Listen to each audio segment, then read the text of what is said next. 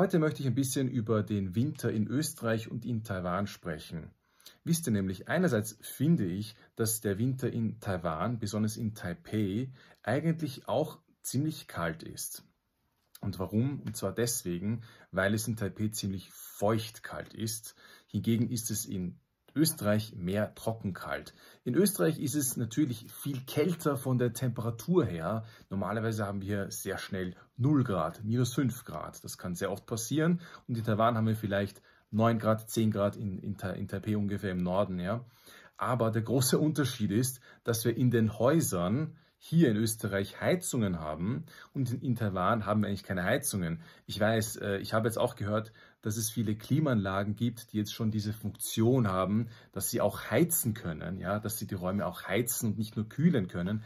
Aber normalerweise, also meine Klimaanlage kann das nicht bei mir zu Hause. Ja, normalerweise, glaube ich, können das die Klimaanlagen in Taiwan nicht. Und deswegen finde ich, ehrlich gesagt, den Winter in Taipei nicht weniger anstrengend als den Winter hier in Österreich. Denn hier in Österreich, wenn du rausgehst, ist es zwar sehr kalt, du musst wirklich eine Mütze, Handschuhe, Schal anziehen, aber wenn du nach Hause kommst, wenn du irgendwo in einen Innenraum kommst, dann ist es auf einmal viel, viel wärmer als draußen. Und in Taipei, würde ich sagen, ist es genau andersherum. Drinnen und draußen ist es eigentlich fast gleich kalt. Also ständig 10 Grad, ständig 12 Grad. Das ist ziemlich anstrengend. Deswegen würde ich überraschenderweise sagen, also ich hätte das vor langer Zeit nicht gedacht, aber jetzt denke ich so, ja, in Taiwan ist der Winter nicht weniger unangenehm als in Österreich. So viel dazu.